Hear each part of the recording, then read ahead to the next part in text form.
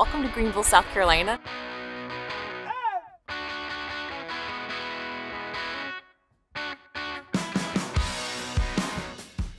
For the next couple of days, we are working with Visit Greenville to show you guys around this cute little southern city. We've been here a couple times before, just passing through. We've never really gotten a chance to really dig in to find out what's special about Greenville. And first off, coffee. And now we're at Fall Creek Park, which is supposed to be one of the best places in the city. So let's go.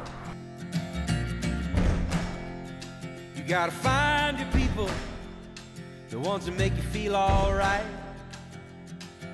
The kind you wanna stay up with all night. You gotta find your people, the ones that make you feel whole. They won't leave your side when you lose control. The ones that don't let you lose your soul. We got a little walk in. This park is awesome, actually. Better than what I was expecting. I saw pictures of it and all, but it's really nice in person and very dog friendly, which is not always a given when you're in maybe the city's nicest part. I mean, truthfully, it's pretty hard to find. It's pretty warm. I think we're thinking some ice cream next. And that's not just a, I think we may go there, that's like a definite, we're already going to get ice cream, I've already researched, I know exactly where we're going, so let's get going. We're definitely gonna come back to this park. It exceeded expectations. Let's come back at sunrise tomorrow. Yeah. I think that'd be really pretty. So I think we're gonna come back at sunrise. Which is early. So I'm gonna down this coffee because I'm about to down some ice cream.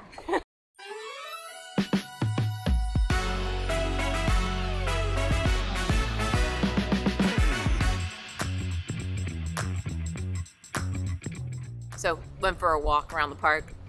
It's a little hot. We said, let's get ice cream. It's dripping really fast today. We're doing dessert before dinner today. I've got honey lavender, and Chris has cookie dough. And yes, I have tried his, and mine is delicious. Eat fast. It's good though. 10 of 10. It's never a bad day when ice cream's involved. These people at Claire's are so nice, not just because they serve good ice cream. I feel like anybody that serves ice cream should be happy and nice, but these people are incredibly nice. They were inviting me back. So Claire's Creamery is a family-owned business, and it's named after Claire, who makes the ice cream, but her whole family runs the business here in Greenville, and can't recommend this place enough. So, so nice.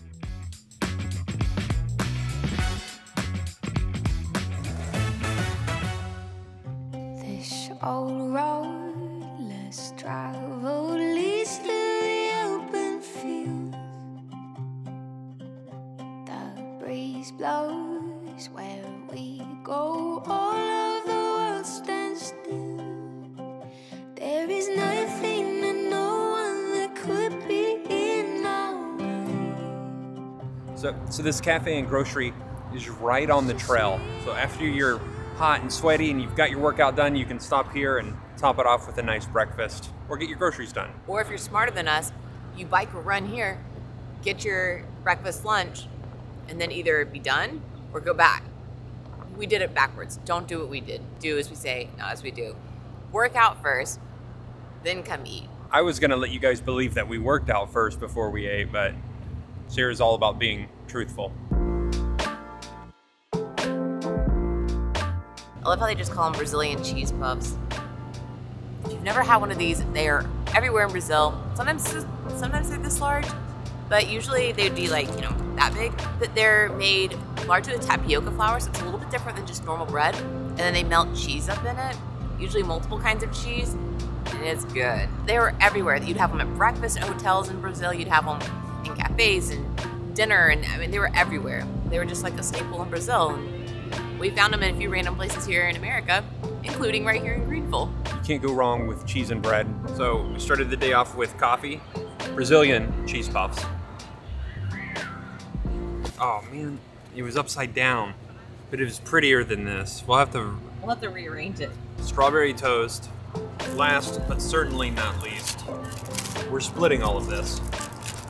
It's an egg and cheese sandwich. You may be saying, wow, you probably spent $45 to $50 on all of this. No, actually, it was 20 bucks for all of this food. 2 Americanos, 1 strawberry toast, breakfast sandwich, and 2 Brazilian puffs. That's not bad. That's not bad at all. That's really good. They've got some salt on top of it, so it gives the bread a little salty flavor. But the avocado and cheese and egg, it's a good breakfast sandwich. So this is much prettier when they made it, but it's strawberry toast. It's got ricotta cheese, honey, and strawberries. And it looks a mess, but I'm sure it's really good. The bread is like extra crusty, crunchy. And I believe they make their own bread here in-house. I saw people walking around with baguettes and bags as they were leaving, so I think they have a bakery here. We'll check that before we put it in the video. So if I'm leaving this in the video, they have a bakery here. Oh yeah, it is really nice. It tastes so summery. I think if I lived here, every Saturday, I would bike the trail when the weather's nice. I'd bike the trail and then come here and get breakfast with friends. I think it'd be so fun. Pretty sure everybody in Greenville probably already does this, but we're on to your secret. This is such a cute grocery store. So not only do they have great food, but they also have really good products inside their store. We were actually just talking about this in our podcast the other day with Liz Feeser. You can go back and listen to the episode if you want, but we were talking about when we travel, rather than going to eat at restaurants, which is great, our favorite things to do is to go to a grocery store, a local grocery store, see what's in the area, see what kind of local things you can find. Even though Greenville's not that far from where we're at in Tennessee, it's still fun to see like what does Greenville love? What do they have that we don't have back home? So if you've never done that, go to a grocery store. We love doing it around the world. Whenever we go somewhere, we love just walking through, down the aisles, seeing the cool snacks, seeing what kind of produce, fruits we don't recognize. And this is very similar. This is a really fun little experience, and it's so relaxing. And if you have kids, there's a playground for kids, and it is dog friendly on the patio. So highly recommend Swamp Rabbit Cafe and Grocery. So we are going to get a little exercise on the trail. It goes right past the grocery store where we started our day. And I think it's 30 something, I know it's 30 something miles long, because just down the street from the cafe where we were walking past, we just came across mile marker 31 and a half. It's a really nice trail. Like, you've got avid cyclists on it, the speed limit's only 20 miles per hour, you've got walkers, you've got moms and strollers, dogs, everything. So be careful if you come out here. But I wish we brought our bikes. Wish we had. See, doesn't that look fun?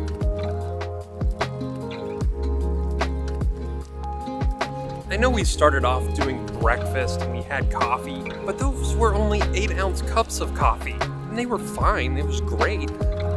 But I'm in the mood for more coffee.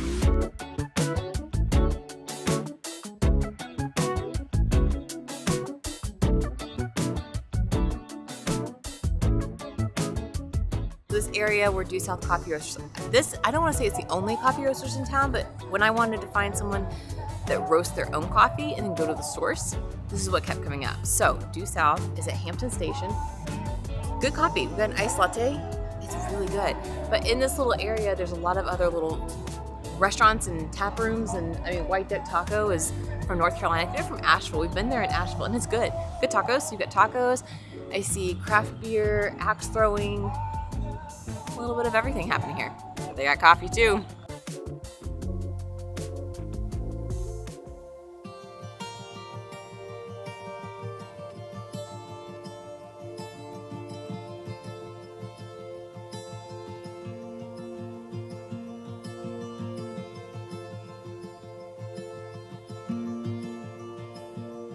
About 15 to 20 minutes north of Greenville is this little state park that is this, I don't know, I would call it like a little sanctuary where you can get away. And I mean, Greenville's got the whole downtown park and, you know, the river there, but people are using that to get back and forth to the city. Like, there's a lot of people there, which is great. It's very, very convenient. But if you want to get away and have a little quiet time, this isn't a bad spot to do that. It's nice because it has dirt trails around a lake. And I think I read that they have like 17 miles of trails here. So if you're a trail runner, you want to get a little bit more of a hike in. There are definitely other people here even during a weekday, but I mean, not so many. There's a couple having a picnic table right now, and then way on the other side of the lake, I saw a dog swimming. But other than that, there's no one else in sight, which is really nice. So like Chris said, it's a little oasis. We love cities and towns, and granted, Greenville's a pretty small town. It's not like a major city or anything, but even in those places, it can start to feel kind of busy, kind of a lot of people. And sometimes you just need that little nature bit. And Paris Mountain State Park is a nice little place to go.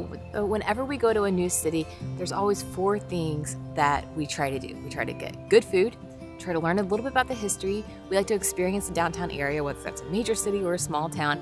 And then 4, we like to find somewhere outside of the downtown center that has a nature space. So, you know, Greenville has Fall Creek Parks, which is amazing downtown, and there's lots of little peaceful nooks and crannies in the park.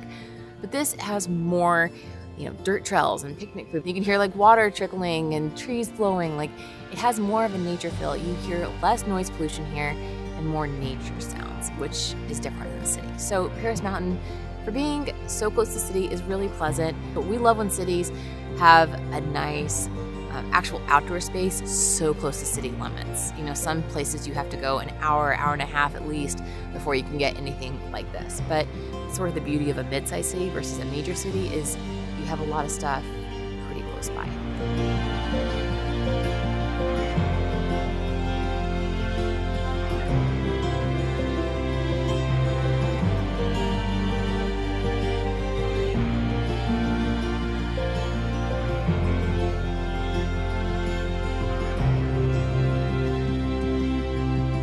Feels perfect out here. I don't want to say it always feels perfect in South Carolina at the end of May, but right now outside in the shade especially, I actually got a little chilly sitting on the bench for a second. Memorial Day is just in a couple days, and usually by now, like, pools are opening in the area and it's really hot. This is a little bit unseasonably cool, I'd say, but I'm not complaining. It feels really nice. It's not too humid yet. There's a breeze going, sitting in the shade. It feels awesome. I love what they've done. They've taken all these shipping containers and they've made them into restaurants, and now it's this whole place where you can eat, chill out, sit. Has a really, really cool, nice vibe to it. And on a perfect, hot summer South Carolina day, acai sounds really good.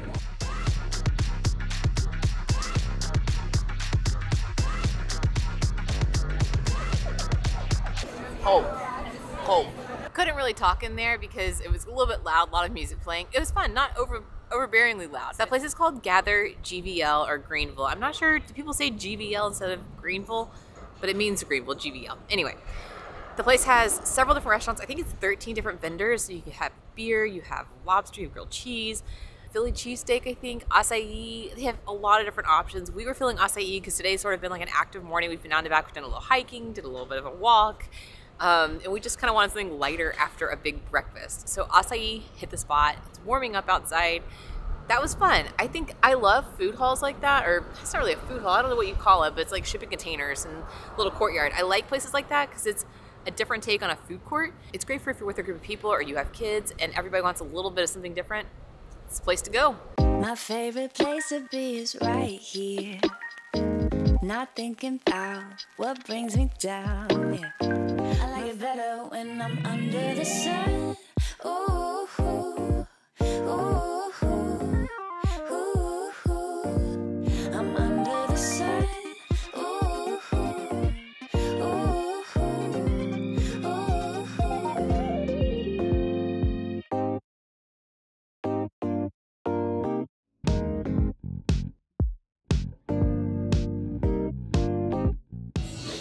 These people have won a lot of awards.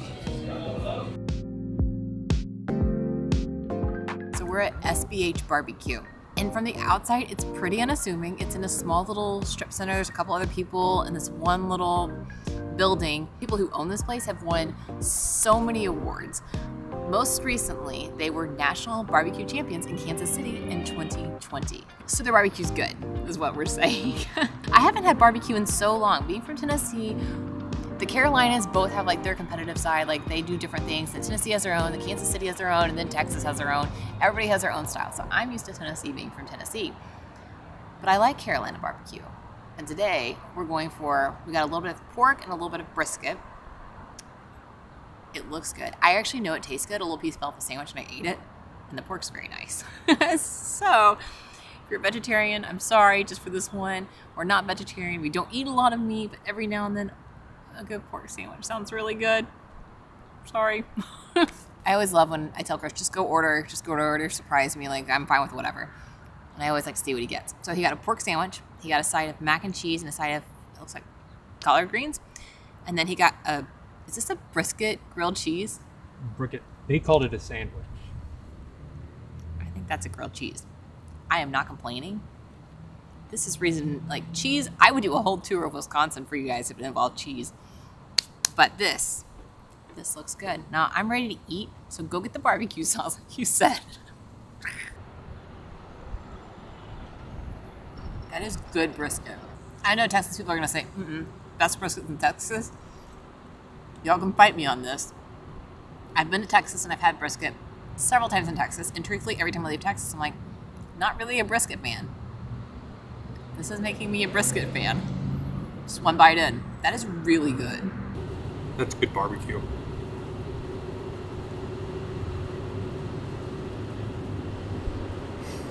They have 3 big dispensers of sauce inside. I got the house sauce, and we got the sweet sauce. The house sauce has just a little kick, not a lot, a little kick, and it's very good. It pairs with the pork very nicely. So if you're a barbecue connoisseur, this place is legit. What's the third sauce? The third sauce was a mustard vinegar base. Very Carolina. Yeah, that's very Carolina. I'm not a huge fan of the vinegar based, but the house sauce here. You win. I'll be really honest here. I hate food vlogging, partially because I hate watching the video back and watching myself just eat on camera. It disgusts me. No one should have to watch this. The other reason I don't love filming food is because I really just want to eat it and I don't want to talk about it. I just want to sit here in peace and enjoy what I have. And then Chris whips out the camera. Anytime I say something, he's like, hold on, say that again. So what I just said was the sweet sauce is really good. I've never had a sweet sauce on pork before, any sort of meat, but it works.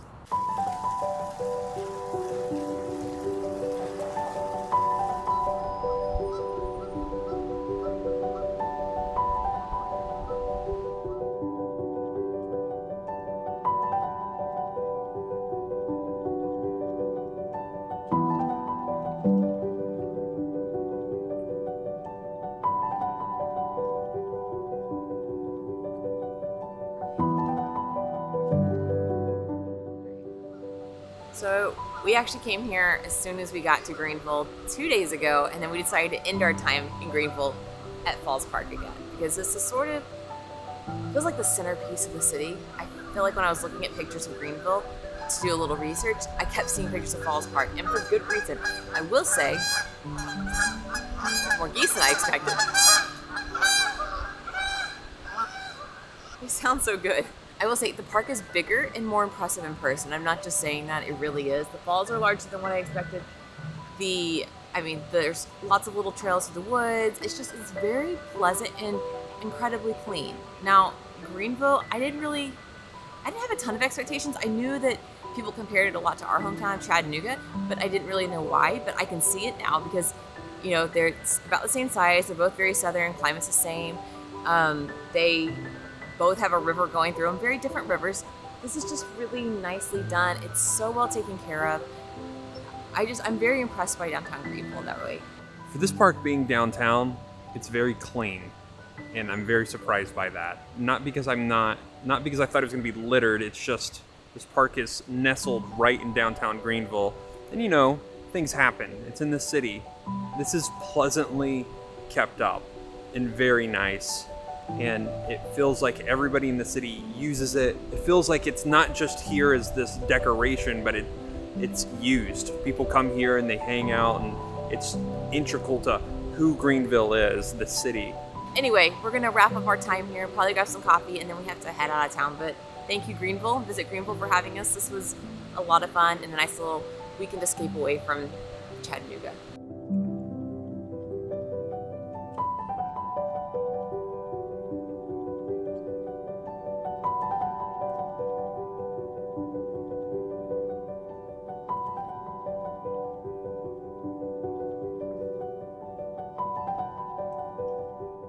I forgot to mention that the big bridge that's kind of iconic in Greenville that you just saw going over the falls, it's called the Liberty Bridge, and it's actually closed over here because they're kind of doing a little bit of maintenance on it. So unfortunately we couldn't actually walk across it, but I do want to note that there's something unique about it, and it is the only single suspension bridge in the USA. Kind of cool. I didn't even know that was a thing.